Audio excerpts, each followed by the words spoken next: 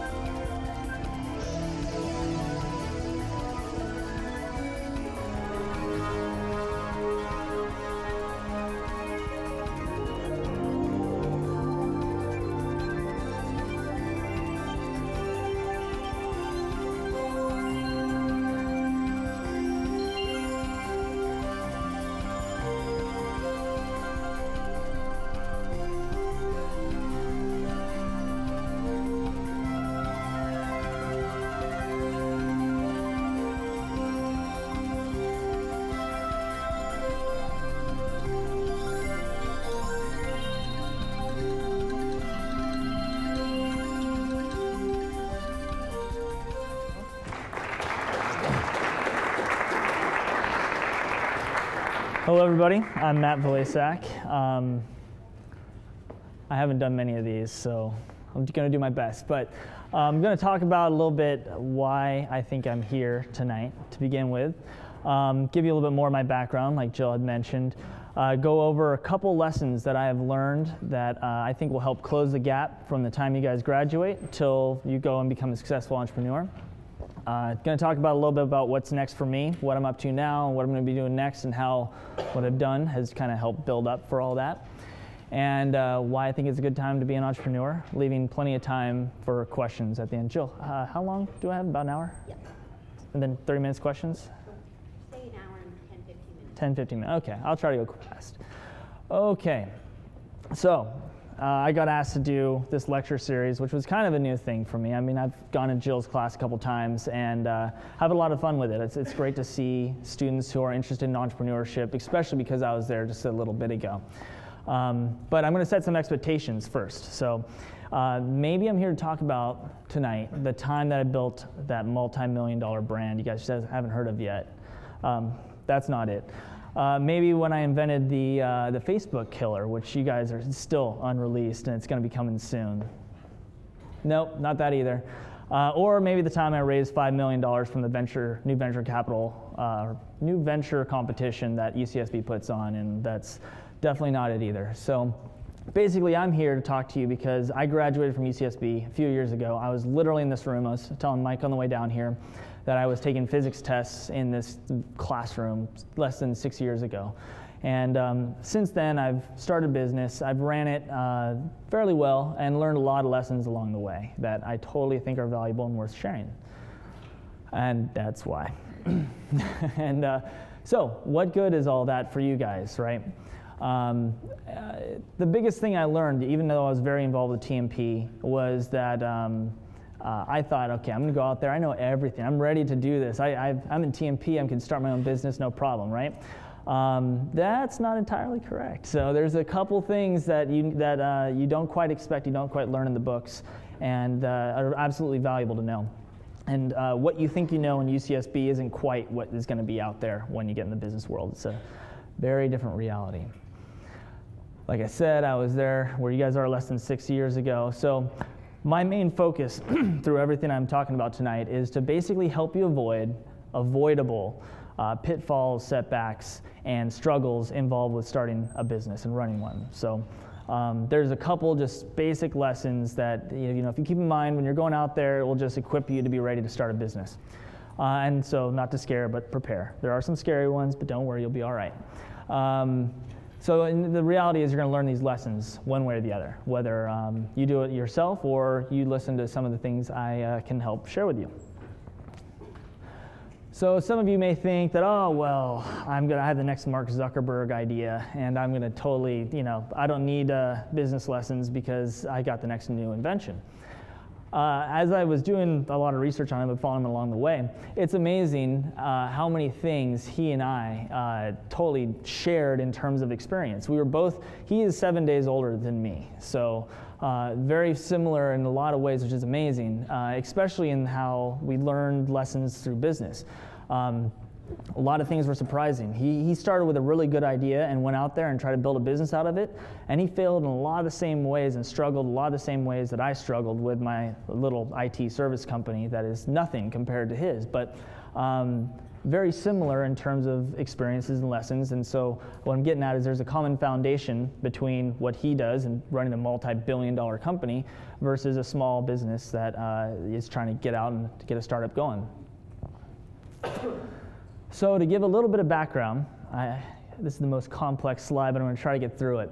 I grew up in Hermosa Beach, down south from here, and born in '84, kind of like it, Mark. Graduated from Redondo Union High School, started school here 2002. In 2004, actually it was kind of 2003-ish, I founded Pacific Swell with business partner number one. He was another high school friend who was interested in computers and technology as well as I was. So we went and started this Pacific Swell Networks together because we had a very common interest in computers.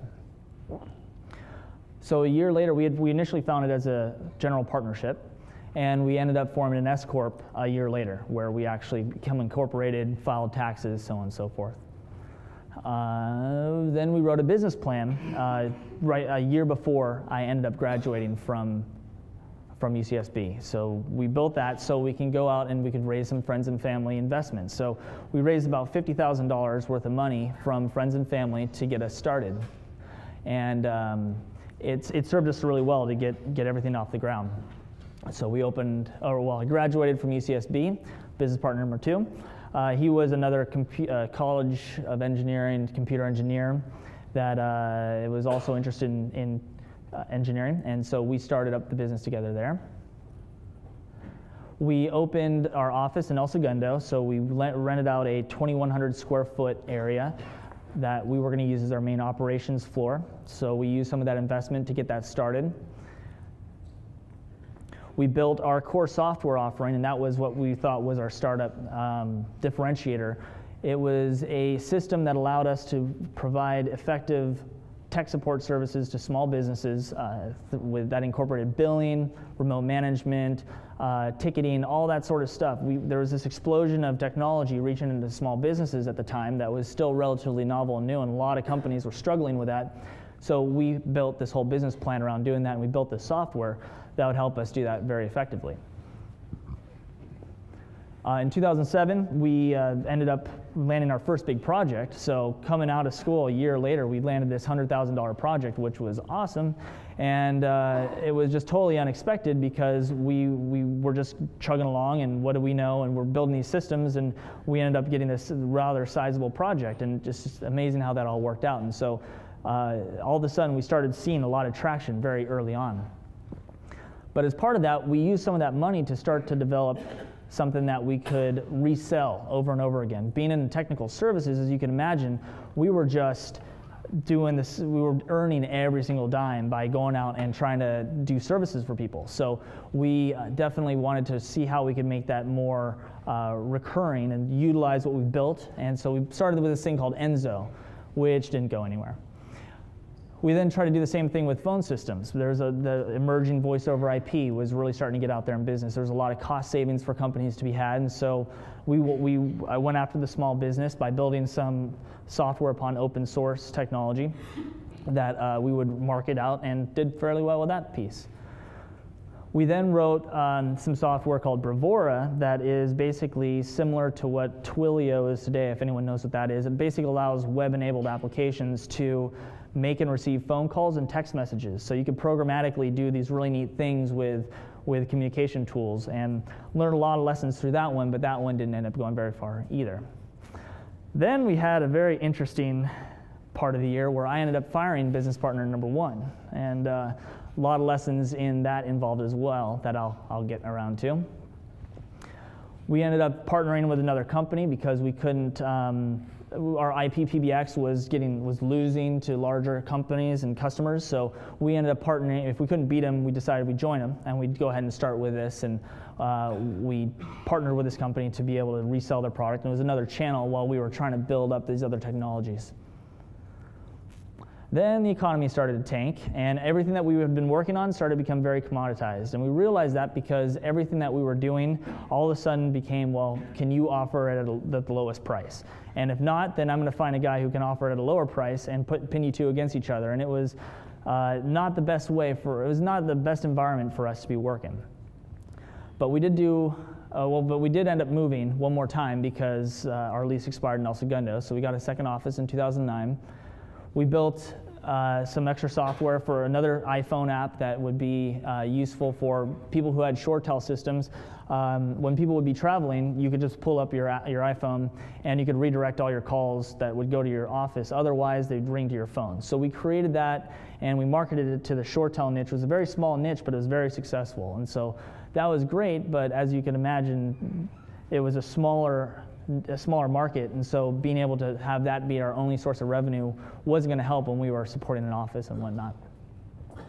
So then we ended up closing Pacific Swell in 2010. I'll get more into all that. I then got hired on by a customer of ours, which is Unwired Revolution, where I'm working today, involved in mobility. We ended up building some software called WorkLink that allows large enterprises to use iPhones and iPads for their employees. So whether they're bring your own device, where you bring your own phone and we can enable it to do email, or we buy it for you like they used to do for BlackBerries, that's what we would help with. And then as a part of all this is kind of what almost like a manifestation of a lot of stuff that I've learned in the past. I have another new project I'm working on called Presence that I'll be talking a little bit about today as well. So that's my background. Whew. So I'm here to talk to you about, again, just to learn the easy way. A lot of my background is, again, in business-to-business technologies and services. I ran a real company with real employees where I found various people from tech people to marketing people to sales folk to accounting, and hired them and had at one point up to 10 people working for me at a given time. And we were creating something of value. We were either delivering a service or we were trying to build a product that we could market out there. We weren't just trying to resell something else or do anything of the pyramid scheme sort of stuff. We were actually running a full business where we were coming up with something original in terms of service. And ultimately, take it or leave it. Again, this is from my view of the world and where I've been. I just think that it's great to be able to talk to you guys because I was where you were a few years ago, really wanted to start a business, doing this TMP stuff. So I think it's good advice, but take it or leave it. So now to my 15 things. The first, and I think the most important, is just absolutely do it because you love it. It's your passion for whatever you're going to do to start a business is the most important piece to the whole equation, because you're going to go through some extraordinarily hard times, no matter what product you're doing or what service, where you just have all these different things happening that are not really enjoyable. But you got to just constantly have this kind of crazy drive that I really want to make this thing that I'm really passionate about. I want to see it go somewhere. I want to do something fun with it, and I'm going to put up with these things to be able to make that happen. So some bad reasons to start a business, if you just think that it's a cool title, you're not going to last long. If you think you're going to get rich quick, I always found it really funny how someone, whenever I would say, oh yeah, I run my own business, they say, oh wow, you must be rich. And no, it's not the case. It takes a lot of hard work before you start getting the money, but the key is that you do something you love, and then the money follows behind it, and you don't even worry about it anymore. So yeah, just to have a business bad, trying to think that you can just have your own schedule. You do have a lot of your own schedule, but it takes up a lot of the time of the day. It's not just your typical 9 to 5. The second item is don't guess your customer needs. This is a classic engineer curse, because engineers always want to go out and tinker things and make things better. And The problem is that you don't want to try to create a solution to a problem that actually doesn't exist or isn't a problem. Like I found this and I thought it was perfect. It's a card stack for playing rock, paper, scissors. It's like, why would you need a card stack to do rock, paper, scissors? That is absolutely a solution to a problem that doesn't exist. And it's just stupid. And so, yeah, so maybe it's cool, or maybe, you know, it's so much better in some way, but these are some real questions you need to ask yourself when you're trying to figure out if what you're creating is going to have value, and if someone's actually going to buy it. There are a whole lot of people, if you go out there with some idea, they'll be like, oh yeah, that's the coolest thing ever. And then you tell them what the price is, and they say, oh, nah. And it's amazing how often that would happen. So, you know, these are some questions you got to ask. So does the cost justify the benefit? Is whatever you're charging, is it going to make either the company more money that's buying it, or will it make the consumer have a better life because they invested in this? Is the current solution broken enough that it's worth the cost of doing that whole change? Another thing that totally blew me away was how resistant a lot of people are to change as far as technology is concerned, and a lot of things in business. You have people who have been around in a business for a long time, and they're used to their ways. They don't want to do things.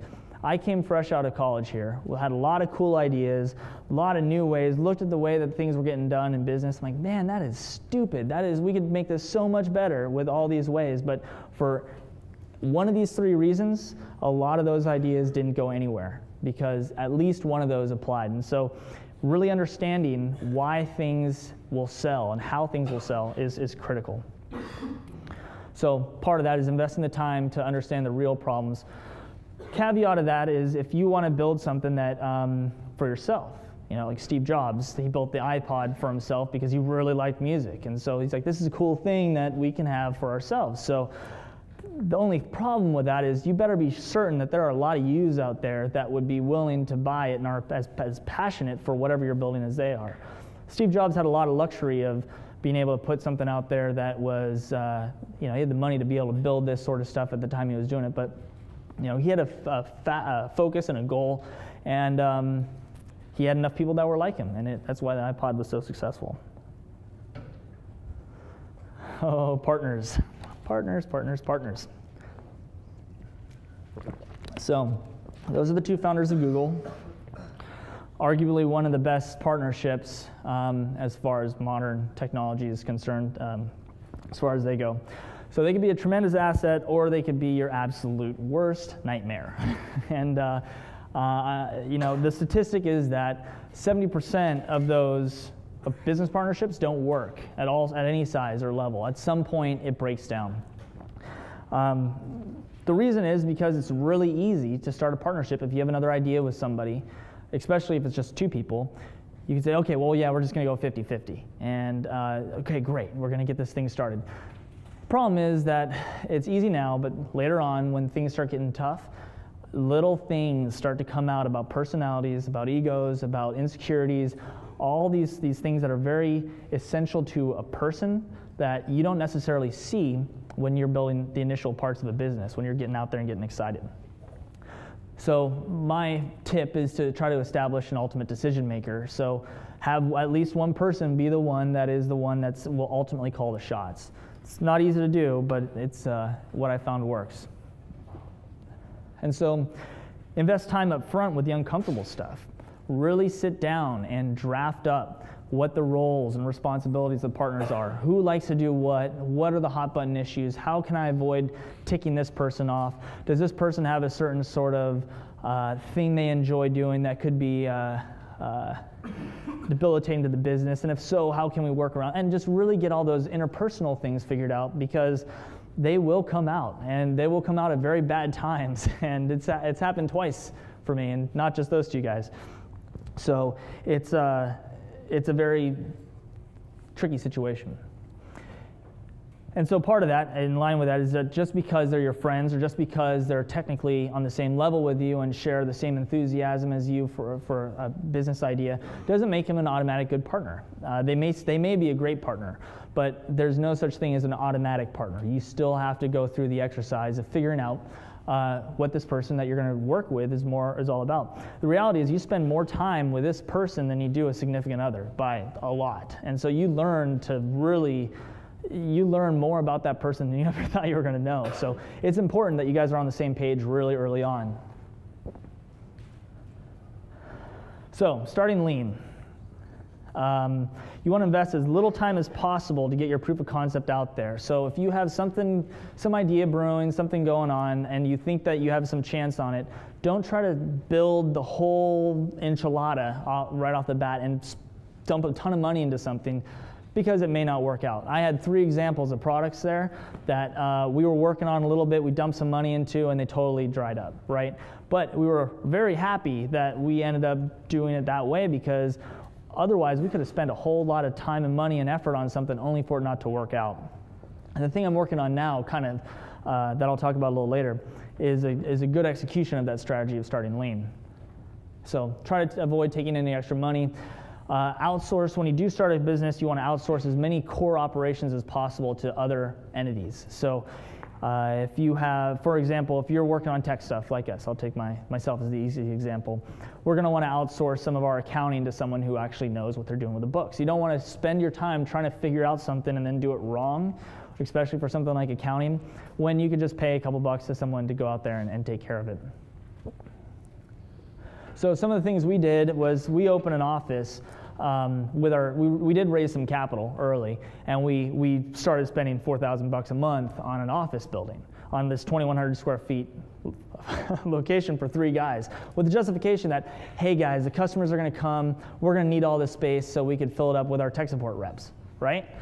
Totally the wrong way to look at it. You want to start from your house, start simple, start as low cost as possible, and then when you have so much business that you have to have an office, then go spend that $4K. And then the $4,000 compared to the revenue that you're making with all those people doesn't matter. But don't try to too early predict what you're going to need.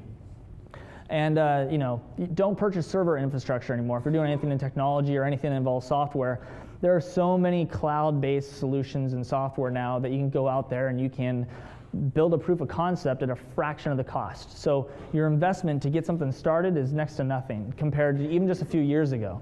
And so you could really start lean, and there's a lot of articles on lean business models, and I think that is something totally worth looking into. But I will caveat all that with saying that once you do have a business plan, once you do have a proof of concept, you do want to make sure you're properly capitalized. You have the proper money to make it happen. A couple of those ideas failed, not because they were technically inadequate, but because we didn't have the necessary funds to really get it into the market and to make it compete. We were just trying to bootstrap it all, and it got us to a point, but it was not properly capitalized. On to number 5. So learn to sell yourself. So you are your company's very best salesman because you love what you're doing, you know your product, and so the customer can ask you anything and you have an automatic quick answer, and because you are you're representing your product, and you just exude this excitement about what you're doing, and people pick up on that. So the second part of that is, so you're selling your company's best salesman, but you're also convincing people to buy from you. So much of buying, is not about the quality of the material. It's how much someone likes you. It's a weird thing, and you don't really think that it will necessarily work that way. But both in business and consumer decisions, especially if it's face-to-face, it's how they will favor people they like. If prices are similar, or even if they're different, if they get a better gut feel from you because you can communicate with them better, and you can just they get better warm and fuzzies from you, they're going to go with you. It's like clockwork. And so you do not want to hire a sales staff too early. I made this mistake of hiring an SC MBA guy kind of blindly, who worked with another customer that we had before and who got fired. Probably should have realized that wasn't a good call, but he came with these credentials saying, hey, I have the SC MBA. I know exactly what you guys need to get this done. Me not doing many sales, I didn't know what to expect. I just threw my trust right into his lap. I said, okay, yeah, hey, you're the experienced guy. In some cases, you got to do that, but there's a lot to be said about having gone through that process yourself and knowing what to expect. And although, I'm a technology guy, I hate doing sales, but I went out there and did it, because now whenever I need to have someone do the sales pitch, or I know what to expect from them, and what the timing to turn around, and how long a sale will last, and what sort of pipeline to expect, so on and so forth. So you don't want to hire a sales guy until you have it down cold, so you can pass that knowledge off, and you are so busy doing your core offering, whatever your service or product you're creating, you're so busy cranking that stuff out, you don't have time to do sales. Then you consider hiring a salesman. But unless both of those are satisfied, salesmen are just a great way to burn money. And you can learn a lot of lessons about how your customer works by doing the sales stuff. Which leads me to 80-20. This rule was taught to me by a guy who worked at Xerox for years. He was a salesman for Xerox, and he sold copy machines.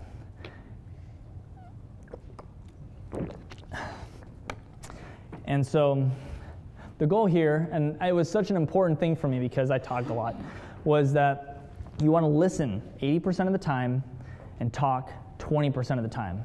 And I think it's your single best strategy for validating your ideas and also finding out what your customer wants. I mean, it's like, oh, obviously, I need to listen to what the customer's saying, but sometimes you are so excited about what you're selling or what you're doing, you'll go out and tell them something they don't even care about. You want to ask them, by leading questions, what interests them and what they would like to see in your product, or what their pains are. How can you, and this goes back to that rule of not guessing what your customers want. You're trying to get all this stuff out of them. And so if you're talking more than you're listening by any close margin, then you're doing too much talking. How am I doing on time? So number 7, again, this is another painful one, is who you know is more important. The relationship aspects of business is amazing. I mean, I, again, came out of college, was building these really neat, cool technology solutions, and that were helping make processes better and whatnot. But the best product doesn't always win. It really comes down to just who you know. I mean, it's that classic of it's not what you know, it's who you know, is absolutely holds true. And I thought I could get around that with making something really cool. It works to an extent, but it always gets you. And I think this is one of the biggest challenges right out of college that I had starting a company, was that I had a lot of cool friends who were from UC Santa Barbara, but none of them had any money to buy what I was selling. And so this is definitely the number one challenge that I had. And had I had some relationships, and every entrepreneur who I talked to, when I asked them, well, how did you get past this hump? How did you get those first initial leads that got you going? They will always say, oh, relationships. Talk to guys who I worked with before, or they knew someone, and so on and so forth. But when you're fresh out of college, still trying to figure everything out, it's a little bit difficult. And so that's definitely the hardest part. And therefore, getting invited to the table. What worked for me was that people saw my energy when I got invited to the table, but a lot of times people would not even ask me to, I wouldn't get invited, because they'd look at, oh, well, he's fresh out of college. I go with this guy who's fresh out of college, or I go with a guy who's been running a business for 30 years, who knows this stuff supposedly inside and out. I'm going to go with this guy, and that guy has 3 references that are good. So it's definitely an obstacle. It's not one you can't overcome. There are definitely those customers that will value your technical skill, or your skill or ability or drive or passion, and they'll recognize that and give you the opportunity. But definitely be aware that there are those that won't. And so the solution to that is network everywhere you can. I actually got a lot of my initial business through my dad. My dad plays tennis at a local sports club, and a lot of people there were running businesses or whatnot. So I told my dad what I was up to, and before I knew it, half of our business were all from people that my dad had talked to after a game of tennis and said, hey, my son's running this tech support company. Do you guys need any help with that? And got a lot of work, and a lot of our initial work all came from that. So, so have yourself network and have others network for you. And I did a thing called BNI. which is a business networking group. And one of the most important things I learned from there was that, don't ever think that someone, just because they're not right in your scope of a perfect customer, that they have no value to you. Because what ends up happening a lot of the times is they know, you tell them what you are able to do, they listen to that. Then they have all their network of friends, and every once in a while, one of their network of friends will vent to them saying, hey, well, we're having a real problem with our server. And so then they would say, oh, well, hey, I know this guy, and so on and so forth. And so there's this network that's out there that you just need to be able to tap into. And you can't be shy. You can't sit in your office and expect all that to happen. You have to go out there and meet people, and that's the way you get your business started. You want to watch out for those bad people. There's a lot of them out there, unfortunately. There's a lot of good people, a lot of people that will help you out with a lot of things, and I get to that in a little bit, but it's amazing. There are people that are out there that will just totally take advantage of you. And you gotta have your guard up, and you gotta listen to that, feeling on the back of your neck. If you get like some weird vibes from someone, there's something there to that. They will totally, it's happened to me twice, where I totally gave my trust out and I just got burned, right? And you learn from it, and you figure that out, but just be aware that that is something that's out there, that is a reality of the world. And so, part of being an entrepreneur, though, is trusting and is to share responsibility and whatnot. But, you got to be careful. Don't just openly trust someone. That was one of my big mistakes. So, but nowadays, you could do your homework online for someone. If another business, whether it's a business entity or an individual, if they're really bad news, there's probably something online about them already who saying that, well, I got ripped off by this guy, or so on and so forth. So there's enough information out there that if you do a Google search, you could probably find something. So this is a painful but true one, and just something to keep in mind. And this, so the way we operate as individuals is that if we don't pay our cell phone bill by a certain date, our cell phone turns off, right? If we don't pay our water bill, we don't pay all those other bills, stuff stops working for us, right? It's a little bit different in the business world, in that, just because you ask for a bill and you say that the due date is by this time, it's not an automatic, okay, well, we're going to pay. Some cases it is, some cases it's not. It totally depends on the business, but it could be any size business. And the reason for that is cash flow. And a lot of that comes from you saying, and you not being an enforcer and saying, okay, well, I need this. There's like this whole respect thing that comes around to it. Like, I'm delivering this service for you, so I expect to have a payment by this time. And so it's a little bit of a dance with every single customer, because some of them it's not a problem. Some of them they pay early, prepay. Some of them don't, and especially when you're dealing with smaller businesses, it's a challenge, and you have to approach each one differently. So the tricks to that are to set expectations for payment. You want to figure out a good schedule, and you just got to work out that relation and say, hey, if you don't pay within these 2 dates, we're going to stop doing work for you. As a small business, that's not as easy as it sounds. Whereas someone like AT&T can go and just turn off your service. They have millions of other customers that they're still getting revenue from. For you to do that, especially if you're in a market that is all a little bit commoditized, if you stop doing work for them and tick them off or whatnot, even though it makes no sense because you're doing something for them, right? It's totally backwards. They will be like, well, we expect a little bit of give and take here. And so it's a dance that you have to learn, and you can only learn by doing, but be aware that it's out there.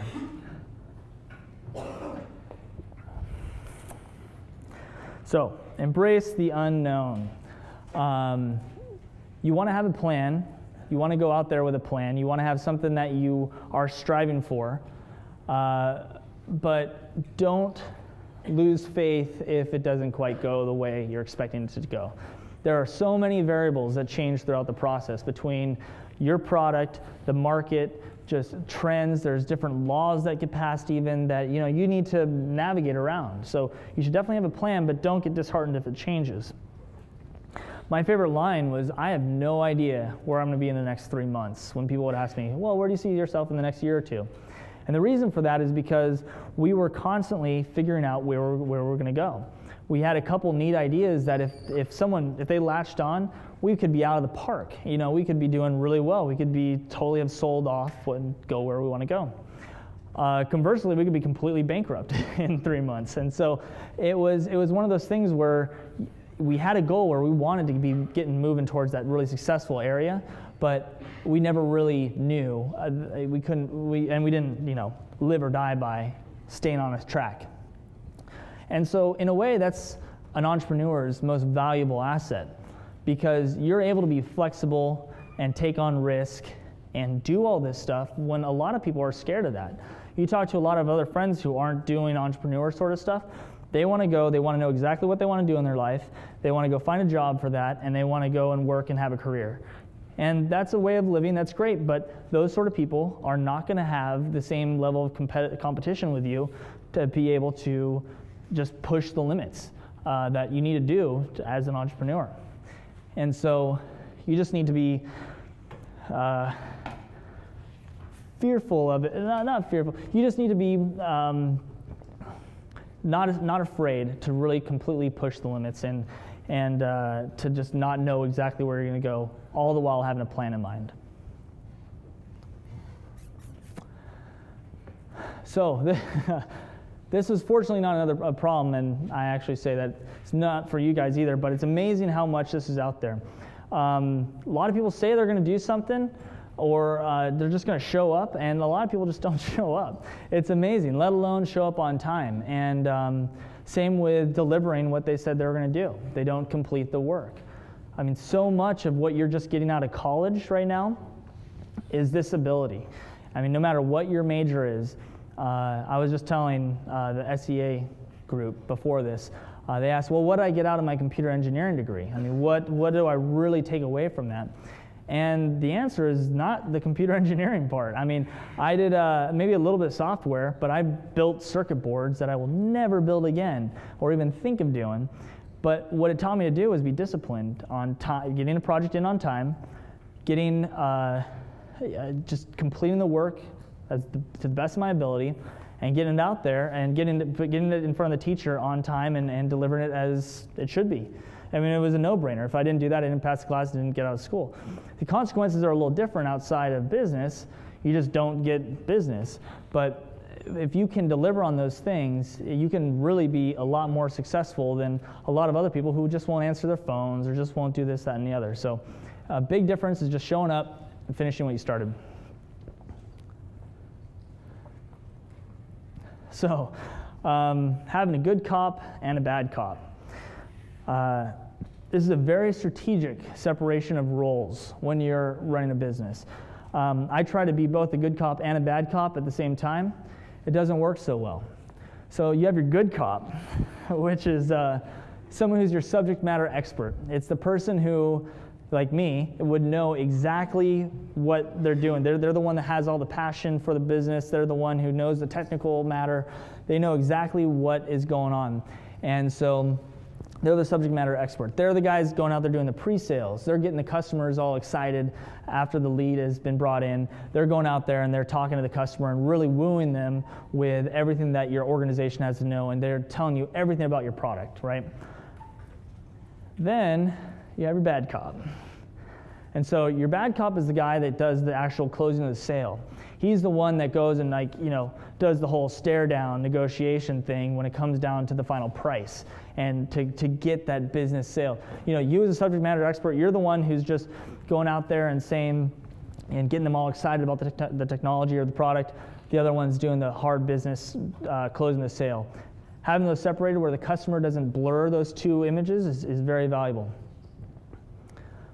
They're the ones that do the hard calls to collect payments. I mean, they're the ones calling in, annoying the customer, knocking on the door of the customer's office to go grab a check.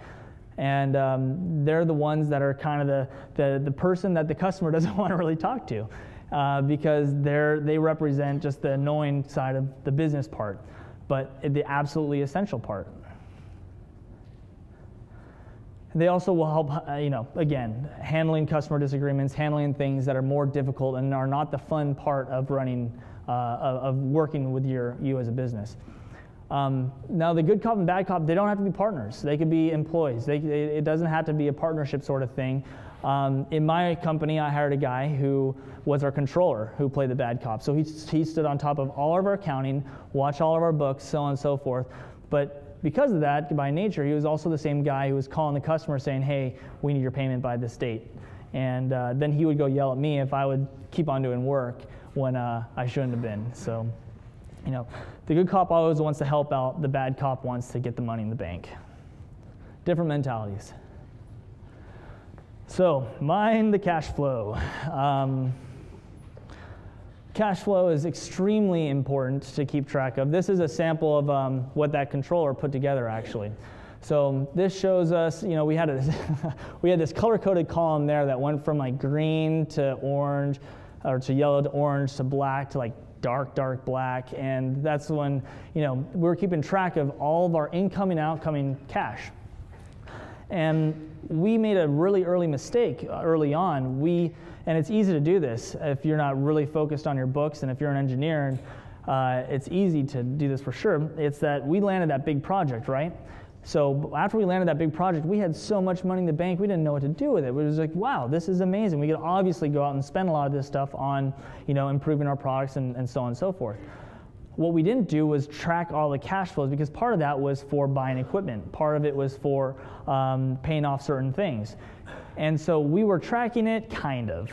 If we had been tracking it like this, we would have been a lot better off.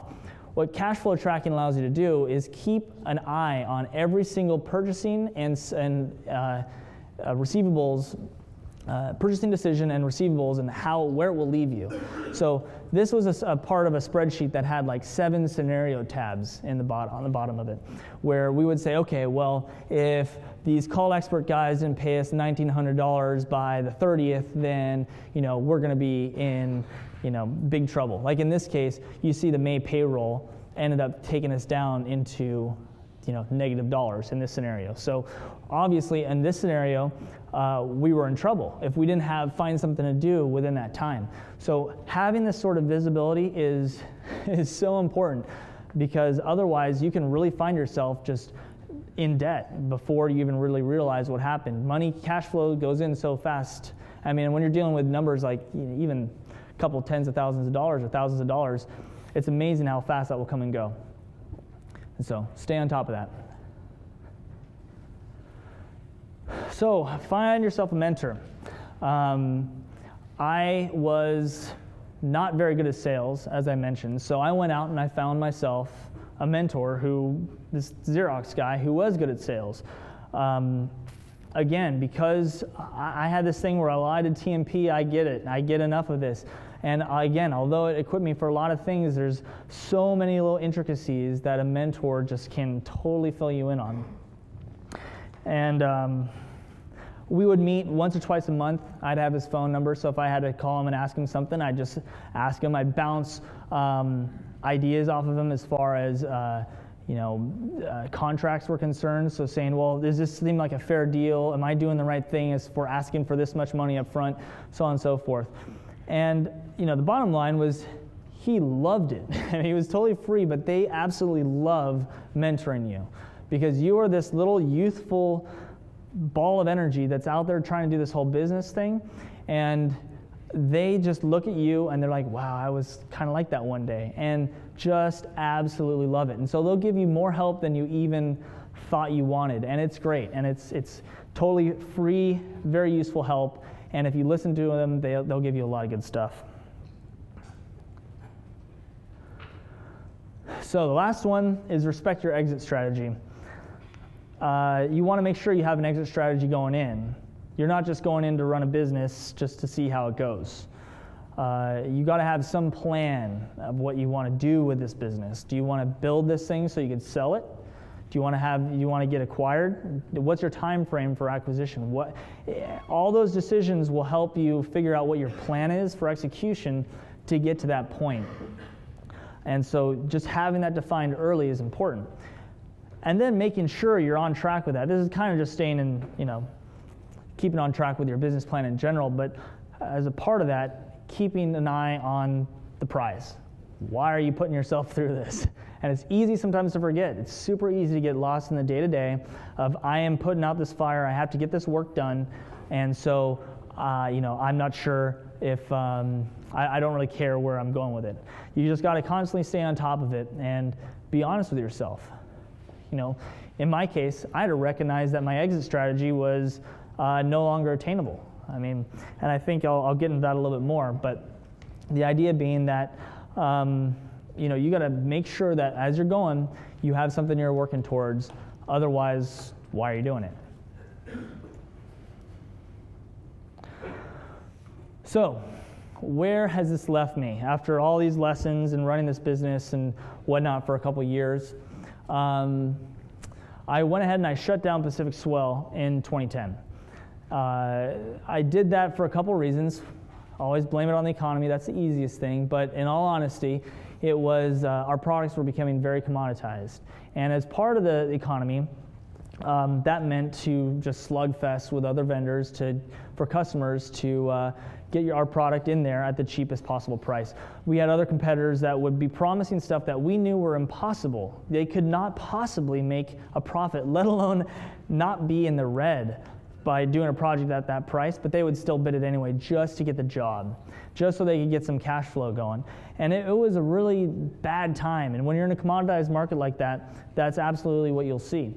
And so that's something to keep in mind there. And the biggest thing for me was that passion that was driving me had evaporated.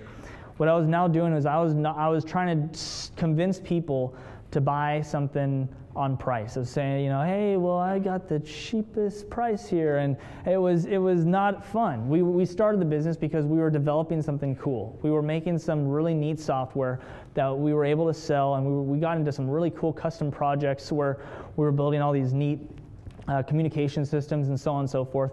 All that went away, and then we just had to fall back to this commoditized stuff, and it got very frustrating. And we sat back and we said, okay, well, we have three options. We can, one, just stay the course and hope it gets better, and hope we don't go deeply, deeply in debt. Two, we could sit back and we could say, well, this is a good ride. I don't see where this is going. We should get out while we're ahead. Or three, let's reinvent ourselves. Let's find another way. Let's really honestly go out, look at the market, find a niche that we can tackle, go out and find a way to make this business work. And what we ended up finding was that, one, it's just not a good idea when you just know that you're not going anywhere. You will go bankrupt. Two was what we ended up doing.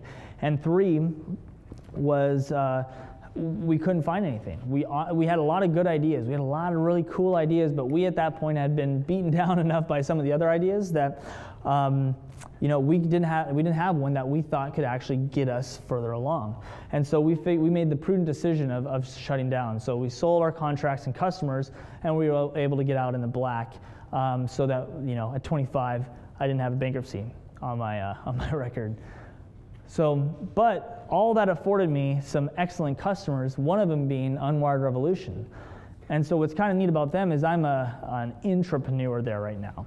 So they're a smaller organization with a very entrepreneur sort of spirit and way of doing things. I work from home. I have my own hours. I just have to clock my time, and it's a great gig. I get a paycheck, which is something I'm not used to still, and we have a niche market. We have great customers. I'm building all these relationships and skills in an area that I hadn't had before, all the while keeping all this stuff that I've used, I've learned through my past experience. I'm doing this on my own, and using that in the company. And my employer loves it. Because of everything I've been through, within the first year of me being there, they promoted me to being a director on the business development team of the whole company, and which they would never do for just another tech guy. But from all that experience and whatnot, I was able to offer some really good insight and know how to communicate and so on and so forth. So they really liked that, and it's a great opportunity. And then occasionally I have these little side projects. Because I can't quite get the full entrepreneur out of me, I work on these little things on the side. and employer fully knows about them, which I would highly recommend you do, and make sure that there's full disclosure there. But yeah, this is a neat project, and I'll talk about it in a second. Right now, so Presence is the latest thing that I've been working on the side. So this is I think it's a pretty cool app, and interested to hear some of your thoughts and whatnot. But it's an app and service, and basically it gives you the ability to see the availability of a person you're going to call before you call them. Now, you have these automatic status updates, which I'll show you in a second. I have a patent that I put out for that, where if you are like walking on a campus, it'll automatically set your status to busy. And if you have a certain event on your calendar, it will mark you to a certain status during that point. So the goal being that if I'm going to call you, I will know if you're going to be busy or not before I make that call. And if you are busy, I could subscribe to your status saying that when you become available, let me know. It will send me a beep, a notification, or I can send an instant high definition voicemail, which just avoids the need to have to call and wait for a ring and so on and so forth. So all this skill to build this and whatnot has all come out of my past experiences with the technology, with running a business, and all the valuation of how we're going to sell this thing, which I'll tell you about in a second, is all from my past experience of going out and doing this. So, for instance, when you walk onto UCSB, you could say that, well, I walk into that region, mark me as do not disturb. And then when I leave, it will put me back to available. You can manually override that with a note as well, so using some of those interactions there. And we recreated the way that you can reach out and call somebody. Uh-oh. Okay. So that's how you can do it, like that. And so very simple, very clean interface, and the idea is that it's just the next generation of how I think phones should be working. So we're offering it for free, which I think is kind of interesting from an entrepreneur standpoint. It's like, okay, well, where's the business model? Where's the valuation? How am I going to make money from this whole thing? What's my exit strategy, right? So it's built entirely by myself and my brother, who's a graphic designer. So we're working on this on the side. So our cost structure is very low. We fortunately have the skills. He has the past design skills. I have the past engineering skills and software writing skills to be able to do this without having to go outside and pay for it. So we can go out and make that happen. We're not quitting our day jobs in case it blows up and nothing comes of it. But it's something we're getting out there that's viral by nature. In order for it to work, you and your friends have to have the app, at least at this point. And so it's a neat way to have a kind of viral, automatically generating subscriber base, because there's nothing. And so the app is filled with ways of sharing and telling your other friends about it. And all you have to do is once you get the app, all your friends automatically show up who also have the app. There's no need to do re-invites and stuff like that. So a product that automatically motivates other people to download and buy, and, well, not buy, but to get on that platform is a very interesting business model. And it's fundable. We went out and we talked to a couple of venture capitalists, and they basically said what I was saying, which was, well, we don't want to take your money until we need it, because we've gone all this way. There's no need to take venture capital and give away a portion of what you're building until you absolutely have to. Like, so say, for instance, in our case, what we want to do is we want to go put it out there, see who latches onto it. Is it students? Is it going to be businesses? Who's going to really pick this up? And then from that research, we're going to go out and we're going to say, okay, well, maybe we need some money from venture capitalists or whatnot, or angel investors, to say, okay, well, we want to build up this portion of the software that will allow us to get more of those people. And maybe some of those features that we add in are going to be something that you pay for in an app. And so there is a market, so there's some monetization strategy there, but the idea is get the subscriber base as big as possible. The ultimate goal is to see how many people we can get out there, and the exit strategy is to have someone buy this. So we'll see what happens. So we're looking to release it. It's stuck in the App Store. Like I mentioned, we do have some patents that have already gone through, trademarks and whatnot, so a lot of new experiences for me there as well. I haven't done a patent before, but it was a provisional patent, only cost $250. Way better than the full patent that's something like 10 grand or more. So we're looking to get that launched. So that's the website. There's nothing there now, but eventually, yeah, I think it could be something pretty neat. So about 7 more minutes, perfect. So the big question, would I do all this again? I went through some pretty heavy things there, right? I mean, from evil people to businesses not paying on time to, you know, some struggles. And I would still absolutely do it all over again. I mean, the reality is, having gone through that experience, I'm just light years beyond my peers as far as experience is concerned. I mean, no one, just by nature of going through those steps, I have gained such a unique edge that, I mean, employers would always love that sort of experience. And it's proven itself in my current job and other customer interactions that I've had. I mean, it's amazing how much interest having gone through this garners. So yeah, so part of that is I've built great relationships through the whole process. I get to have the chance to come back here and talk to all you guys. It's fantastic. And so, you know, as we've seen, a lot of the successes and failures have now prepped me to do this whole presence thing that, you know, may have a chance to it. So I think my story's far from over, but I think that had I not gone through the whole process, I'd be a lot less prepared to be able to do what I'm doing now. But I would do a few things. So those 15 things. I think those are very helpful things to know, especially the whole passion piece. You got to have the passion or else you're going to burn out very fast. So it's a little bit of motivation. We're all to do, you know, we all want to be entrepreneurs here. We all want to be successful. We want to start our own thing. Whatever our motivation is, it's actually an awesome time to do it. I couldn't say it if you were graduating 2 years ago, but right now is an excellent time to be doing a lot of this stuff. You have the economy is coming back up slowly but surely. People are buying again. We're seeing a lot more investment in business. We're just in an innovative era in general. There's just a lot of technology out there. There's a lot of interest in a lot of different areas where you can really sink your teeth into and do something.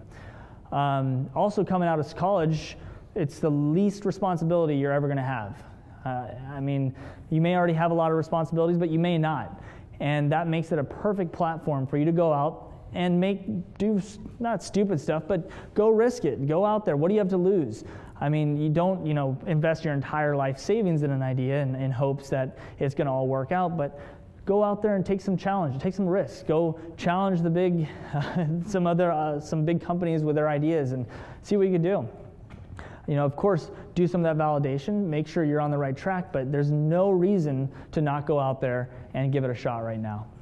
And throughout the whole thing, if I learn anything, just be prepared to fail, but not fail in a terribly bad way, but fail that you will pick up what you learned and how you failed, and you will not make that mistake again, and you'll just be that much better and more equipped to go forward. So that's it.